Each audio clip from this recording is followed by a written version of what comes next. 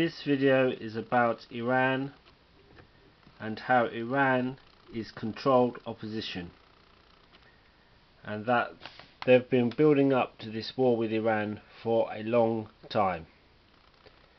And here we have Benito Mussolini. He was an MI5 agent, and he got his start in politics through being an agent and was paid £100 a week in 1917. Now you see that the First World War and the Second World War, as well as the wars with Napoleon, were controlled wars, and they were run by Freemasons and funded by the Rothschilds.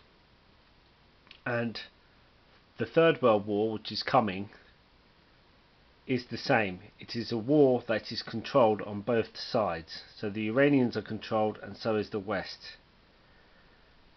And the deaths will be real, but at the very highest level the war will be controlled by both sides, because wars need to be funded, and so you need a funding stream and supply stream to make wars possible in the present century. And so both the West and both America, Israel and Iran will be funded in this next war, and this next war is there to change society, like World War I and World War II. They are wars that are there to change society, in the Napoleonic Wars. Okay, so we have here Benito Mussolini. He was an MI5 agent. Now we're going to look at Khomeini. And there's lots of rumours that Khomeini's father was actually an Englishman, and he worked for an oil company, British oil company in Iran, and he was given sanctuary in France, and he was actually put into power by the French and British and Americans, and his father's real name was actually William Richards Williamson. That was his father's real name. He was a British man, and even in Iran they didn't accept that he was a true Iranian. And there's lots of evidence and writers who has said that Khomeini was a British agent. Okay, so here's his real father here. His real father was born in 1872 of British parents, and he worked for the Anglo-Iranian Oil Company. Now remember that name, because it then became BP, and we're going to talk about that more, and how Iran since about 1870 has been completely controlled by the British. Now what I mean by the British Empire is actually controlled by the Rothschild family and by Freemasonry. Okay, so that's what you got to remember. Okay, so lots of evidence that Khomeini was a British agent and was actually half British himself, and his father worked for British Petroleum, what is now British Petroleum. Okay, now let's play a little clip of this film. Okay, it's about 1979. Gathered in Guadeloupe, we're preparing for the upcoming G7 summit in Tokyo, smiling reassuringly for the cameras in their shirt sleeves. In reality, the mood was far less serene. In Iran, the situation had become untenable.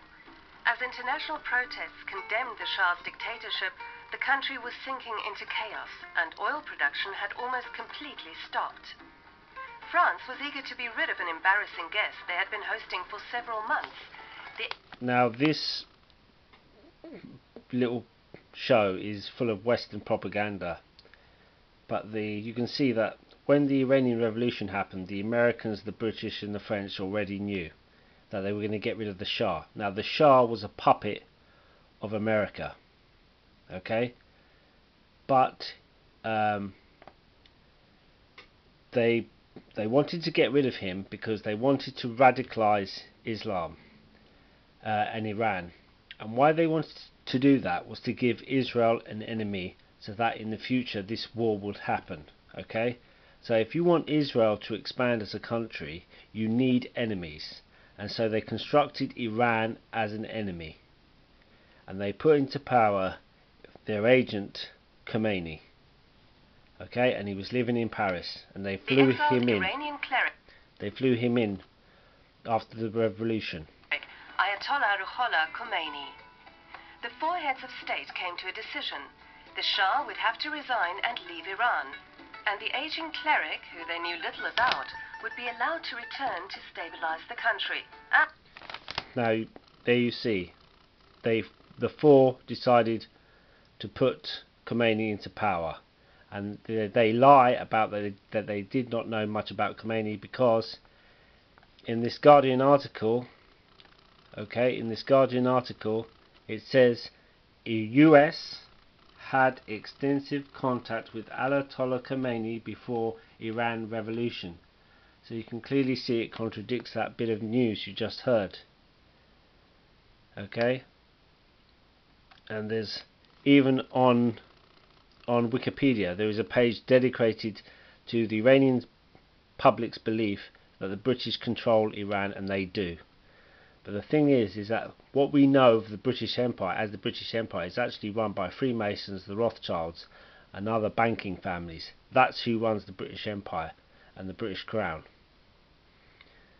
Okay, so you can see there's well established theories and research by even American writers that show that Khomeini was linked to the CIA and was an agent, as you see there.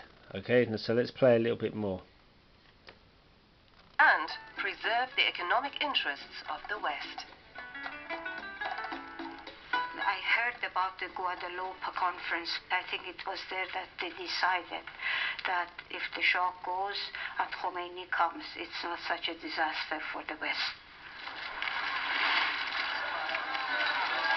All of a sudden, the mainstream of media, they started talking about Khomeini as a big shot, as a big, actually, fighter of the Shah, which it was not.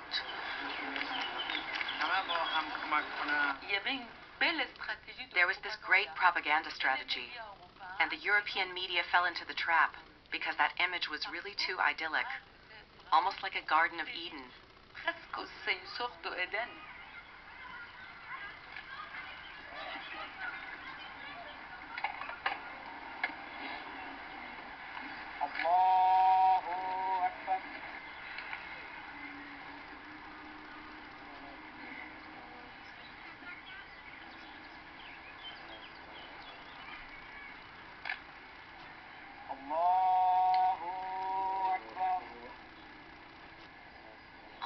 Khomeini never failed to state that everything he did would be determined by Islam. He had always dreamt of a state in which Sharia law would rule.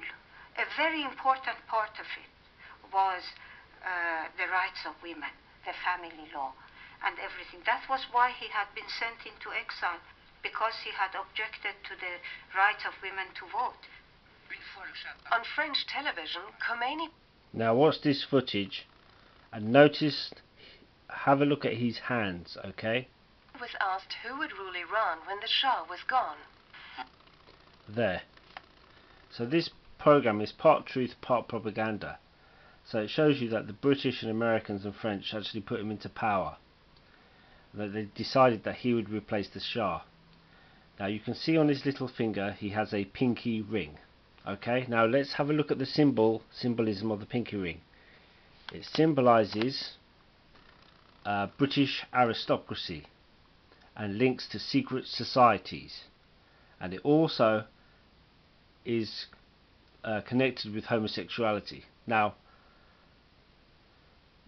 the two main points is that it's connected to the British aristocracy and secret societies, as you can see in this gentleman's guide to the pinky ring.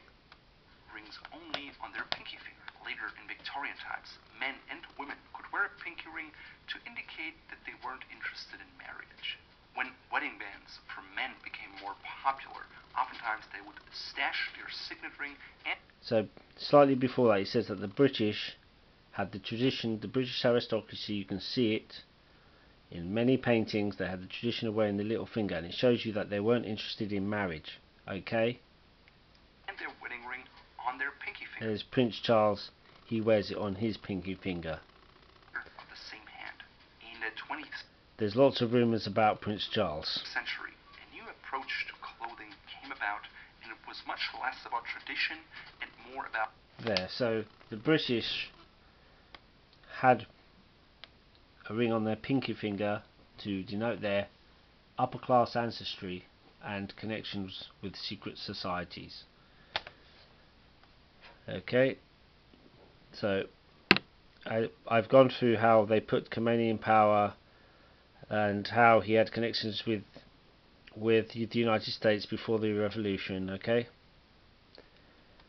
so this is the Shah in his interview, and in this interview, I don't know if this is the specific one, but he talks to American TV, and he says that the Americans deposed him, even though they put him into power, because he replaced Mossadegh, and Mossadegh was probably also a Freemason, but he was a leader that wanted to partly nationalize Iranian oil, and the Americans and the British didn't like this, so they had him killed, and then they brought the Shah into power, and then eventually they overturned the Shah because they wanted to radicalize Iran so that it became an enemy for Israel, so that in the future Israel will fight a war and Israel will be able to expand its territory.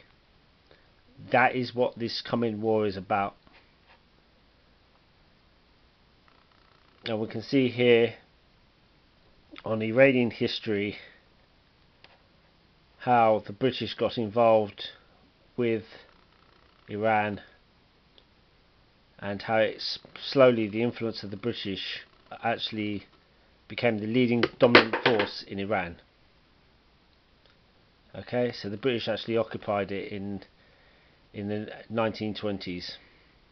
Okay, so in here, in this bit, the relationships between the British and the Iranians, you see that here is a quote that the Shah of Iran, the then Shah